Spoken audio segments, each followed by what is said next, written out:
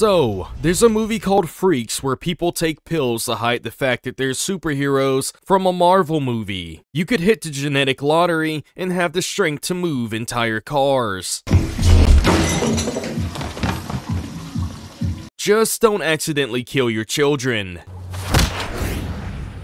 Or you could be some loser who jerks off all day and get the power to turn on a light bulb. Either way, a homeless version of Nick Fury will assemble you all together to become the bootleg Avengers. Who? But for the love of God, don't buy your superhero costume from Walmart's clearance section.